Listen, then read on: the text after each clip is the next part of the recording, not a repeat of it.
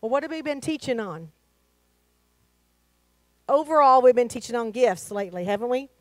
Been talking about the gifts of the Spirit, and today I'm just kind of going a different avenue. I think it's not something I expected to do when you talk about gifts. I always kind of do the regular things unregular or kind of different.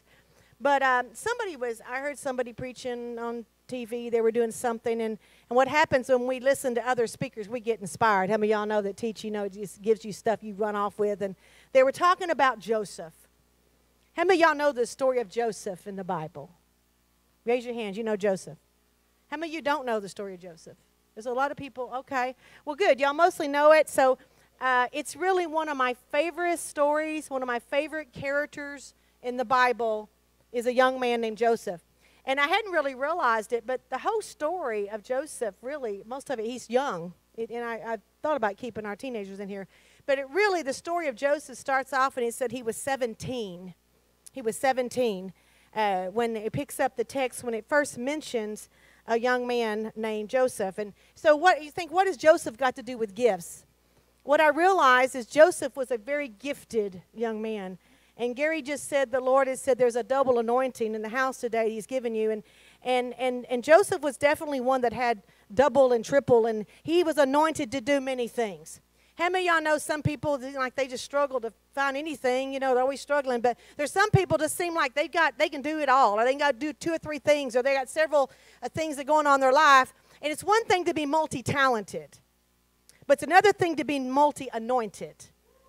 Because there's a whole difference. There's a people, y'all know this. Somebody can sing and sing great, stay on key, get it right, get the rhythm right, and they can be great. And you can say, well, that was really good. But there's somebody else can get up there and sing the same song and may not hit every note right and may miss a beat or two, but you just want to stand up on your feet and give them a standing ovation. What's the difference? There's anointing on some people singing. Some people get to sing. There's something they sing from their gut. There's something that affects others. That means there's something going on with them that's more than just their talent. More than their talent. Well, there was a young man here, this name of Joseph, and when you think about Joseph, there's one gift that's kind of predominant we think about. Who can think of the gift that was real dominant, or we think about being dominant in Joseph's life? Dreamer and dream interpreter. Okay? And that's the one I would normally think about. But when I was thinking about Joseph, I realized there was other gifts that we don't even think about. I dare say it probably wasn't even his dreaming interpretation of dreams that brought him into fame that we all know about Joseph. There was other gifts, and I want to encourage some of you in the house.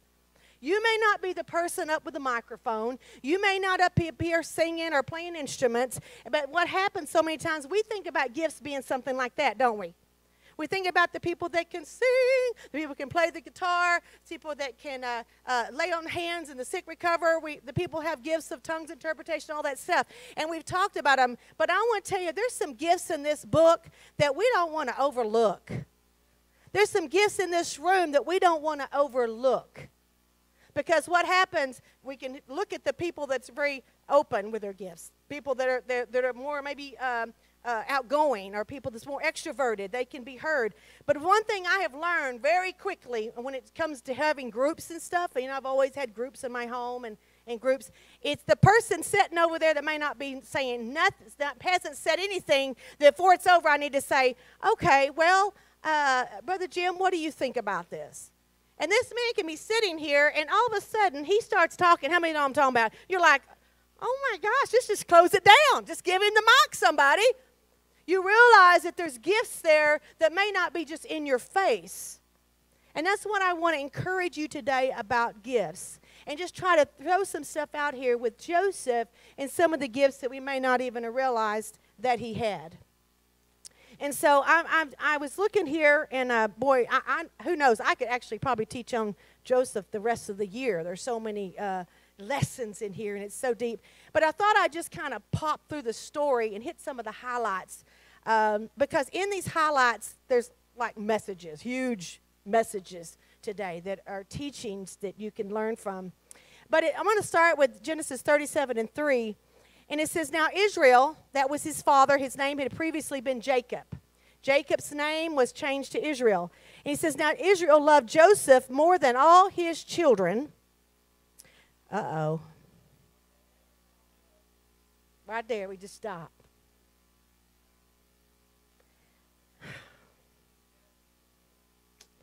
He loved Joseph more than all of his children because he was the son of his old age. So he made him a coat of many colors. And when his brothers saw that their brother loved him more than them, they hated him. And they could not speak peaceably with him. Okay, we just going to stop right there. Oh, I just go on. He dreamed a dream. And behold, he told it to his brethren, and they hated him even yet the more. What happens when your gift brings you into being hated? He dreams this dream. Well, I could just talk all day about those 3 verses right there. Because, first of all, there's an issue when a parent obviously loves one child over the other. Does it happen? It happens. What if a grandparent plays partiality with the grandchildren? Oh, we kind of get away with that seemingly, but we don't. This is a big deal right here. It's a big lesson. The brothers hate it. Joseph becomes the target of his brother's envy and wrath, and you'll see what even happened to him. Because first of all, their daddy played favorites. And not only played favorites, but he gives him a coat. Nobody else got this coat of many colors. I think, who was it sang about that? Was that Dolly Parton? They made a movie about it, I think. They called it something about that. That's how famous this is. Dolly's singing about it. It's like, so, ooh, Lordy, where do I go? How do I stay here? How do I move on from that? Well, it says why. It says because he was the son of his old age.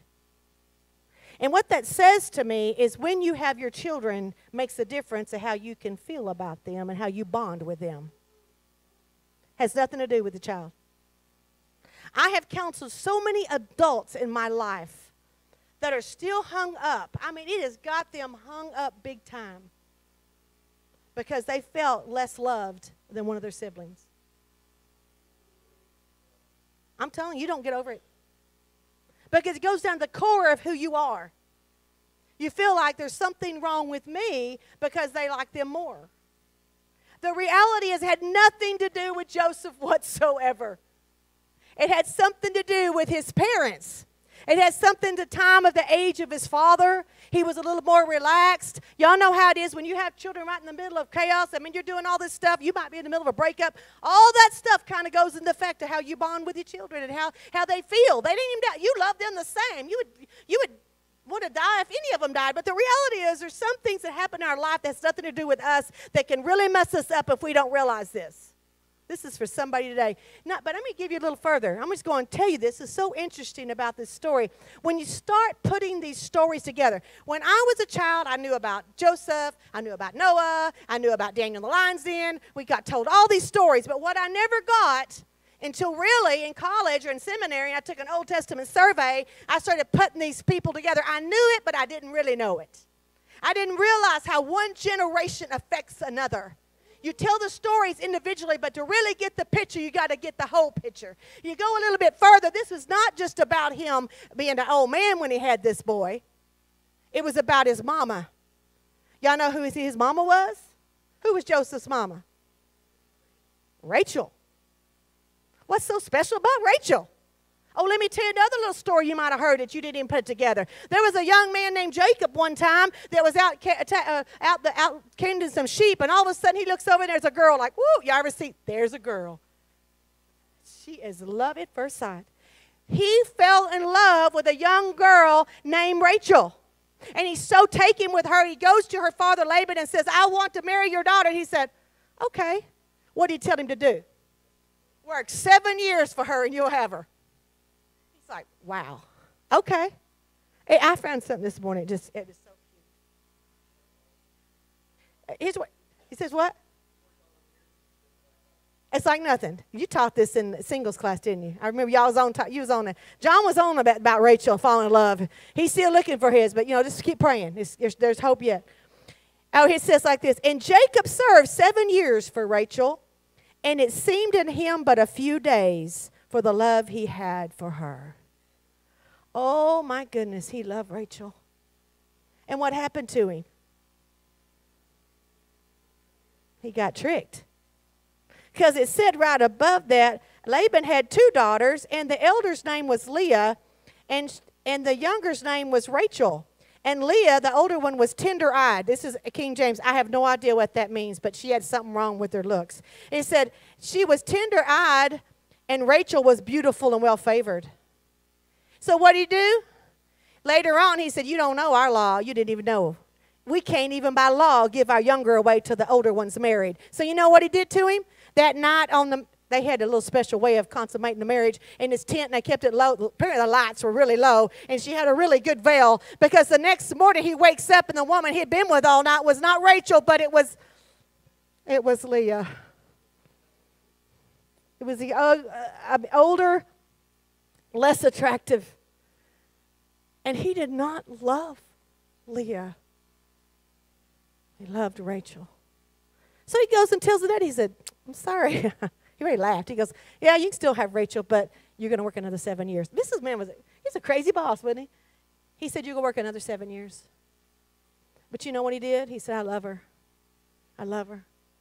And so he married Rachel. He got the love of his life. And so now he had 2. And what was interesting, I could teach all day on Leah, and some of you have been down the Leah road. Leah, he didn't love Leah. She was living in the house with a man, married to a man who didn't love her. He loved her sister. And she knew it. And the Bible says because she was not loved, God gave her children. And she has 6 sons by this man. He may not have, well, anyway, he had babies with her. She wasn't that ugly. I don't know. She has 6 sons with him, and the 7th, then she had a daughter. Okay, just ignore that, Emma. Ignore that. Anyway, but Rachel was barren. She couldn't have children. So this man has these children with Leah, and he has 7 children, 6 sons and a daughter named Diana with her. And then he ends up, but she says, look, you can't have babies with me, but I have a surrogate. So she did the Sarah thing, was inherited way back. And he had children with the maids. And so finally, after he has 6, 7, 9, has 10 kids, 10 sons, finally the Lord opened her womb and she had a baby. And Rachel had his first love child. And his name was Joseph. Now does it make sense why Daddy loved Joseph more than everybody else? Had nothing to do with that child. It had everything to do with what he inherited. It had everything to do that Joseph loved Rachel. And she has another baby, Benjamin, and then she passes on. But he ends up with 12 sons. You know who these kids end up being? The 12 tribes of Israel. These 12 boys by 4 different women all end up being the brothers that are sitting here in this story who hated Joseph. These brothers, this shows God can use anybody. You're talking about a slow start. These brothers had a slow start. They hated their young brother.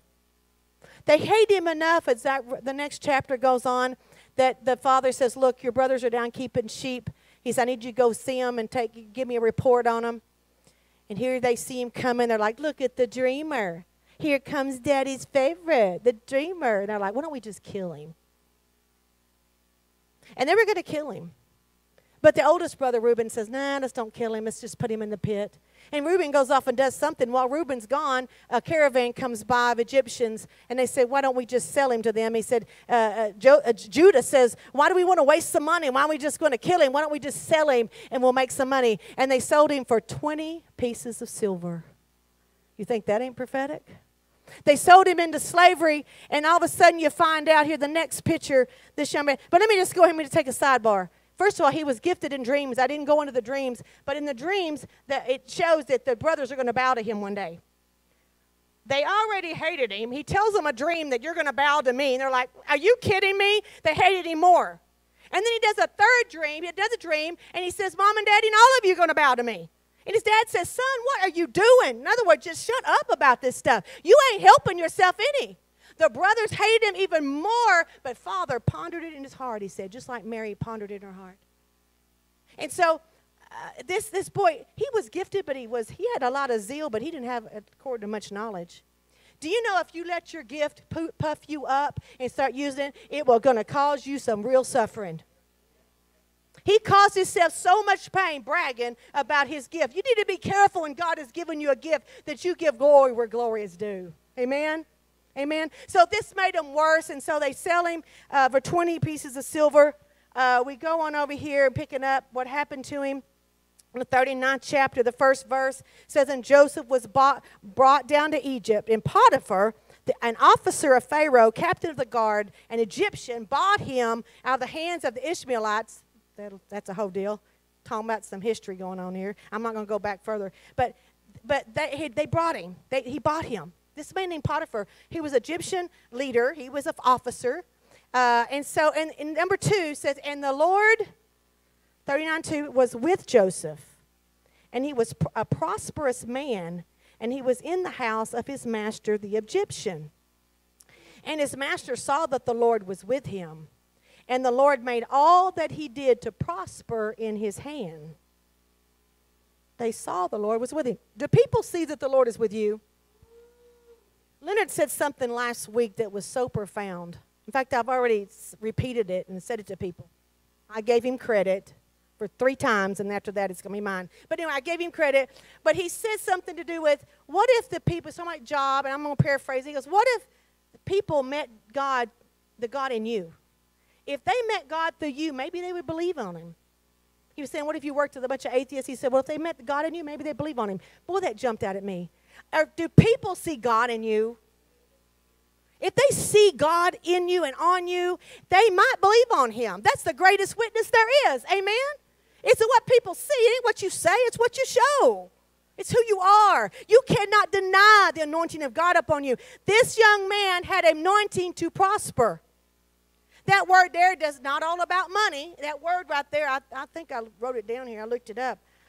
It says to get ahead. He stood out. He was made effective. He saw this one slave in his house he just bought. There was something different about Joseph. Everything he did, he started to, it would stand out. It was effective. And it would start bringing back something. It was creating some prosperity in whatever it was. And Joseph found grace in his sight, and he served him. Look at that. Say he served him. He served him. He served who? This was a master that just bought him off the slave block. He served him. And so the master, what? Potiphar made him overseer over his house, and all he had he put under his hand.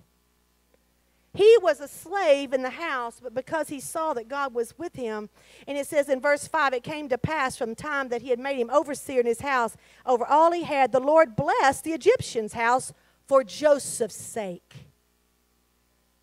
And the blessing of the Lord was on all that was in the house and in the field. Do you know that wherever you go, that you're to be a blessing to everywhere you go? You are to be a blessing at your work site. And not only that, but when he said for his sake, God blessed the whole house. Everybody in the house and the slaves out in the field became blessed because of one man. There was anointing upon him to be able to not only to prosper or to make achievements in the house, but y'all, what was about him that he picked him to make him over everybody? Well, let's go on to the next one. You'll see why. Y'all know the story. I have to make this really quick. It says that Joseph was a goodly person and well-favored. And actually, I thought, oh, okay, he's a good man. No, that ain't what that means. It means handsome. Like Gary. He was good-looking. He was tall, dark, and handsome. And so what did happen with the good looks? He was blessed with good looks, but what happened? And it came to pass after these things, the master's wife cast her eyes upon Joseph. And she said, lie with me. But he refused. It goes on down there in verse 10. It said, it came to pass, she spoke to Joseph day by day. She kept on coming on to him, but he hearkened not to her. There come a day that she tricked him. He was in a house. They was in there by themselves. And all of a sudden, that must not have been common. He must have been keeping people with him, because at that day, he was in there by himself. And so she grabbed him, and he just ran out. He left his coat with her. He ran out of the house, left the coat. And what'd she do? She lied on him. She went and said, look here, I got my coat. He come in here and tried to be with me and force himself on me. And Potiphar's get upset. And he's like, I trusted you, dude. What'd you do with my wife? And he's like, I don't know what. It just shows the next thing he was in prison. They didn't have it was a speedy trial, all right. He was like, I say you do this, you're in prison. And so he was a slave. This man who did nothing but serve his master, not fall into the temptation of the master's wife, but he goes to prison. You ever been doing the right thing and all of a sudden you find yourself in a situation like, what is going on? Lord, I was walking with you. You were blessing me. And I thought I was, we were really moving on down the road. We're being prosperous. And all of a sudden I find myself in a situation that I did not ask for. And it does not make sense. I can be honest with you. That's kind of what happened to our family in 18. We had been going on in 17, and everything else, and everybody's doing good and wonderful. And January the 15th changed our life of our family. And when all of a sudden, when our niece took her life, and one thing after another, it was like, what? And then there was cancer, and then there was divorce, and then there was disease, and there was another death of a friend, things that happened through the year, and it just doesn't make sense. But you know what? In the middle of that, do you know people still looking at you? It says that Joseph's master took him, put him in prison, a place where the king's prisoners were bound, and he was there in the prison, but the Lord was with Joseph, and he showed him mercy. And he gave him favor in the sight of the keeper of the prison. In the sight of the prison. The man was looking at him. He said, and the keeper of the prison committed to Joseph's hand. This is 39, if I gave it to you, 39 and 22. The keeper of the prison committed to Joseph's hand all the prisoners that were in the prison. And whatsoever they did, he was a doer of it. And the keeper of the prison looked not on anything that was under his hand, because he saw the Lord was with Joseph, and what he did, the Lord had made him prosper. He was effective in the prison just like he was in the house. Do you know your gift does not go away just because you're in a dark place? God doesn't stop using you because all of a sudden you don't understand what's happening, and you feel like everybody's looking at you like, what'd you do? What's up with you? That's like Job's people. How'd you sin, dude? What happened? And you know who does it the most? Yourself. We look at ourselves, but you know what? God was with him. You know what I saw in the middle of this? Two different leaders, Potiphar and now the jailer, both saw something in him and put him into management. He had a gift of administration. He had a gift of managing people. I'd miss that gift. That gift of managing people is what made the difference in Potiphar's house, what made the difference in the prison. There was another gift. It wasn't just, I can dream a dream. Do y'all realize sometimes the fact that you can manage people and do it well is a gift of God? It just kind of comes natural to you. You find yourself. Now, some people, it would be natural, but you're so beat down, you have so many lies in your head about yourself, you know you could run that office, but you won't even ask because you still got low self-esteem. The Lord said, I need you to look and see what I put in you. He's ready to raise some people up if you would get over your hang-ups and say, yes, Lord, I will do that. I will do it afraid if I have to do it afraid, but if you are with me, I will go and do this. Because God don't leave you when you're in the pit. He don't leave you when you're in the prison. Because what he didn't realize, the next step was going to be what? The palace. He was going to go to the palace because while he was in that jail, he was down in that prison, he did things well. He was a man of integrity. He didn't only just run away from Potiphar's wife, but when he was there, he served Potiphar, he served in the jail, just like he was serving in the master's house. He did not stop who he was because of where he was. Some of us stop being who we are because whenever we get over here, we're going to be like them. We get over here, we're going to be like them. Young people just like that, isn't it? But I remember looking back, but it ain't all about the young people. It's about us old folks too. Sometimes we give in to peer pressure and we forget who we really are because they just don't fit in that situation. Well, you know what? People are like, he's going to take advantage of you. Oh, you know what the Bible tells me about it? I'm going to tell you, you people want to raise up in your job. I'm giving y'all some practical teaching today. Is this good? You want to raise up in your job, you just do it when the master's not even looking. You do it because it's who you are. You're a diligent worker. You're a diligent worker because of who you are. In fact, there's some scriptures. Oh, in Ephesians 6:6, he said, don't work with as eye service, as man pleasers, but as the servants of Christ doing the will of God from the heart. If you want to prosper, that's what you do. You don't do it because everybody's looking at you. Well, I'm going to do this because I'm going to teach Sunday school because of this, or I'm going to go out and do this for my boss. No, he said, you do it as unto servants of Christ from your heart. And he said that what you do in secret, I will bless you openly. There will be a day you will be exalted if you humble yourself. There is a day, it's a promise. Colossians 3:22 says, servants, obey in all things your masters according to the flesh, not with eye service as men pleasers, but in singleness of heart, fearing God. That's in two different letters.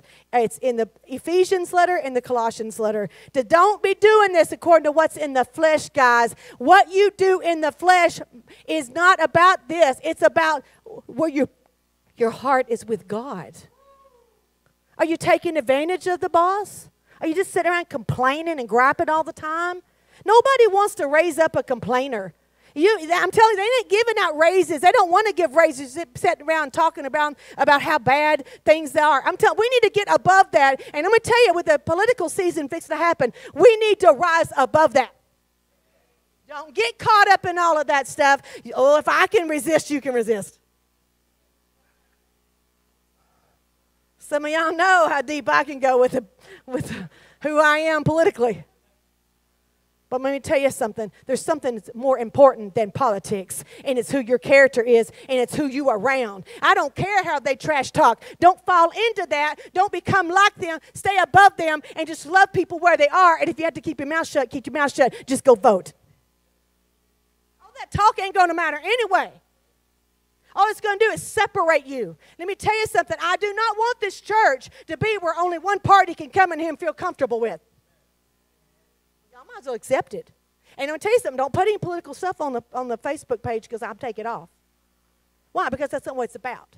We're not here to persuade you on politics. We're here to raise you up in your integrity. Do I stand for right? Oh, yes, I do. There's some things I'll scream from the tops of mountains. I will talk about, don't be killing no babies on my watch. I will say something. But there's a difference in standing up for what's right than trying to pick policies and try to get into all that mess. Amen? Thank you. Thank you. Because this is who we are and it matters. This matters in this world, how I act and how I present myself. And the integrity that I keep. Guys, you can be gifted all day long. If you don't have integrity, you'll be in the same pit as a person that ain't got one talent they even think of. You what say? You can have a gold ring and a pig snout. I thank you there, Jason. That supposed to come from Oklahoma. No, I think it comes from the church Bible, actually.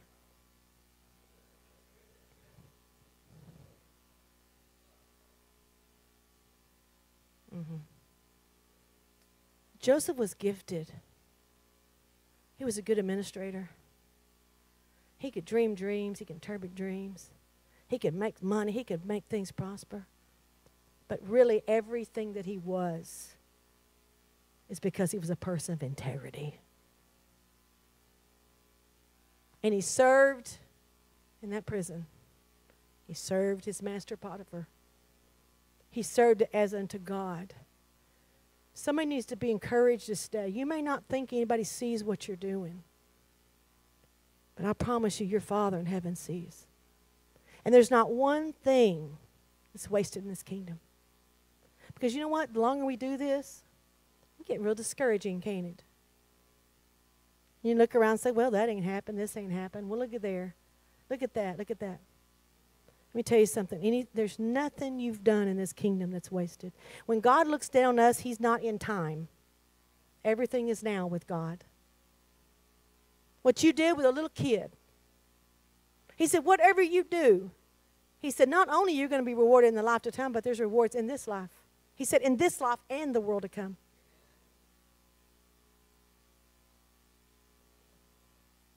He didn't know what he was doing. He didn't know where he was going. For as he's concerned, he could be in the rest that he could rot in that prison. But in the prison, he still had the gift. And then the 40th chapter, and he said, it came to pass after these things that the butler, the king of Egypt, and the baker had offended their lord, the king of Egypt, and they got thrown in jail too. So you have a butler and a baker. I don't know about the candlestick maker, but you had the butler and the baker down there in jail. And it come to pass, it says, after a while, he said, he put them, the officer put him over them too. And he said he served them. Oh, and verse 4, the captain of the guard charged Joseph with them, and he served them.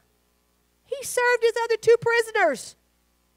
He served a butler and a baker, and they continued a season. We've been talking about seasons. They continued for a season under his care in the ward. I taught 2 weeks ago, reason and season. Guys, things change. You may feel like you're in the pit right now. You may feel like you're in prison, but things can change like that.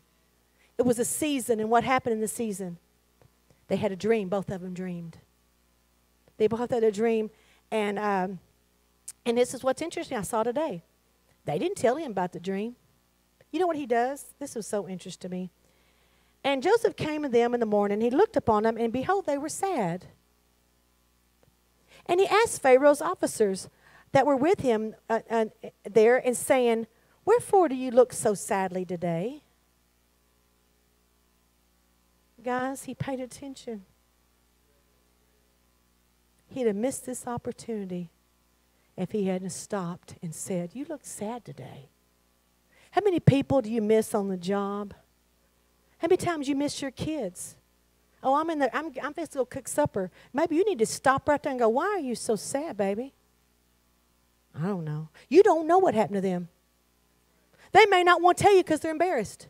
Somebody might have picked on them, told them they were ugly, they were fat, they were stupid. They could have said something. You don't know what happened to that child, but that's a big deal to a little kid. They're embarrassed, but you don't know why they're so sad.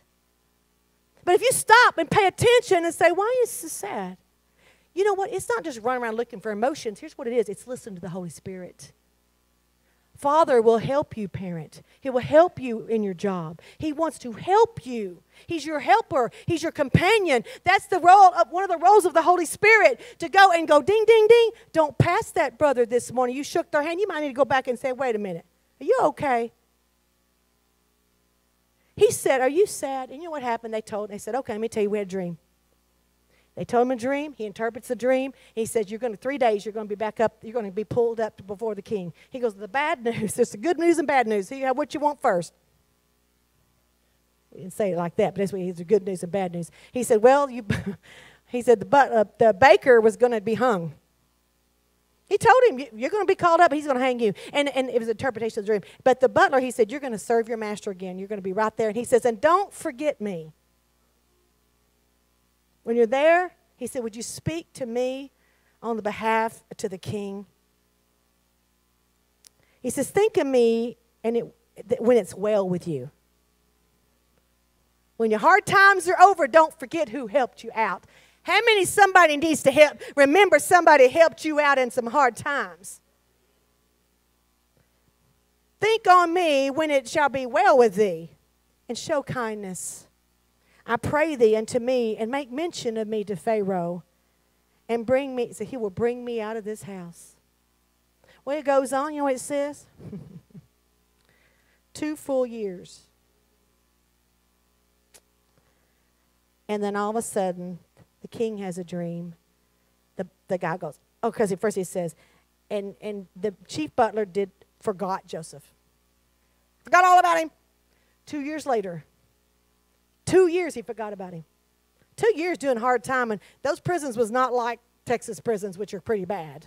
No, they didn't have any air. Some of the units have air. Don't nod like you know. Don't nod like you know. 2 full years, and Pharaoh dreamed, and that's when he goes, oh yeah, There's somebody who can interpret your dream, interpreted mine. He's down there in prison. His name's Joseph. He pulls him up, and he answers. He gives him the dream interpretation. These are a lot of life lessons, aren't they? And so he gives it this dream. He tells him all about how there's going to be 7 years of famine. That it's going to be, you need to put everything up and stock it up because there's going to be, 7 years of blessing and 7 years of famine. And so he says now, he told him at the end of it, he tells him this dream. He says, now let Pharaoh look out a man discreet and wise and set him over the land of Egypt, because this is my advice. Find somebody that's going to handle those good 7 years, that's going to carry us through this bad 7 years. And so Pharaoh, he said, let Pharaoh do this. And Pharaoh said to his servants, he gets off by himself. He said, can we find such a one as this man whom the Spirit of God is on? What better person to run my country than him? And he says, Pharaoh said to Joseph, for as much as God has showed you this, there is none so discreet and wise as you are. Discreet, man of integrity. And he said, so you will be over my house according to your word, shall all the people be ruled, and only in the throne will I be greater than you. I've set you over all the land. He took off his ring in his hand, he put it on Joseph's hand, arrayed him in vestures of fine linen, and put a gold chain around his neck. He made him ride in the chariot with him. Guys, from the pit to the prison to the palace. And God was with him every step of the way. And now he makes him over the whole country. He's now second in command. And so I've just got to end it with the verse that I started this whole thing on. Because guys, Joseph could be gifted, and Joseph could be a man of integrity. But I'm going to tell you what made the difference in the end of the story. Let me read you this, 45:1. Now this is after the famine, and his brothers are in Egypt, and they're all starving to death. They think their brother's dead, right? They're in Israel. They're still back in Canaan land. It wasn't Israel. It was Canaan land. And they're starving to death. His dad says, you need to go down to Israel and go to Egypt and see if we can get some grain from them, because they got grain put up. So he sends his boys down there. I want to do the whole story. You need to read the story. But finally, after the whole thing is over, the last time they're standing in front of the, but they don't recognize him the whole time, right? He looks like an Egyptian. Looks like, that's a song, ain't it? I'm about ready to do a dance right there. I better not. I won't do it right. I'm not a dancer. I have other gifts. So, 45, then Joseph could not refrain himself before all them that stood by him. He's standing here in front of his brothers. And he cried, cause every man to go out from me. He tells everybody, leave the room. Everybody leave the room. And there stood no man with him, while Joseph made himself known to his brothers. And he wept aloud. And the Egyptians and the house of Pharaoh heard him. Can you imagine how you felt if your 11 siblings sold you into slavery? And now you are here 13 years later. 13 years later. He's now 30. He's standing for, he starts weeping so loud that everybody in the house heard him. That sounds like a whole lot of pent-up emotion. I've seen some of you do it at these altars. Some people don't want to cry. They're afraid if they start crying, they won't ever stop. I'm going to tell you something. This is the place to cry it out. Cry it out. He cried until he could not cry anymore. He cried aloud. And Joseph said then to his brother, I am Joseph. Does my father yet live? My daddy's old now. Is my daddy alive? And his brother could not even answer him, for they were troubled at his presence. Can you imagine? You're standing before the second highest command in the land. You took 20 pieces of silver and sold him into slavery. They couldn't even speak. And Joseph said to his brethren, come near to me, I pray you. And they came near, and he said, I'm Joseph. Again, I'm Joseph, your brother, who you sold. Had to put this in there. Who you sold to Egypt. Therefore, be not grieved. I love this. He said, don't be angry. This is verse 9. Don't be grieved nor be angry with yourselves that you sold me hither. For God did send me before you to preserve life. And for these 2 years has a famine been in the land, yet there's our 5 years. But anyway, I'm not going to go into all that, but he says, I'm going to stop with verse 5. He said, he sent me before you to preserve life. God had a plan all along. Do you imagine that you might be a part of God's plan? He has the plans. He said, I know the plans I have for you. They're good plans. That'll bring you to an expected end. I have a hope for you, a hope, an expectation. I've got some stuff laid out for you. He said, they're right there. He said, all along. He said, don't. He said in verse, if God sent me before you to preserve you, the prosperity of the earth, that save your lives by a great deliverance. It was not you that sent me hither, verse 8, but God. He has made me a father to Pharaoh and a lord to all his house, a ruler throughout all of Egypt. And I want to end with verse, I think it's over here in the last part, the last 50. And this is a famous part of the story. And he says, and his brothers went, and this is after Daddy had died, and after Daddy, they go back and bury him and all this stuff. They think about it. They go, oh, wait a minute. He's still going to do it to us. They could not believe he was really going to forgive them. They said, he's just been waiting till Daddy's dead. Now he's going to get us. He said, his brothers went down and fell on their face, and they said, behold, we'll just be your servants. Don't kill us. We'll be servants. And Joseph said to them, fear not, for am I in the place of God? For as for you, you thought evil against me, but God meant it unto me to good, to bring to pass, as it is this day, to save much people alive.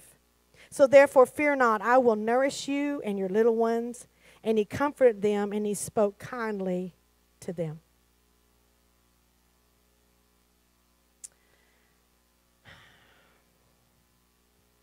Proverbs 18:16 said, a man's gift makes room for him, and he brings him before great men.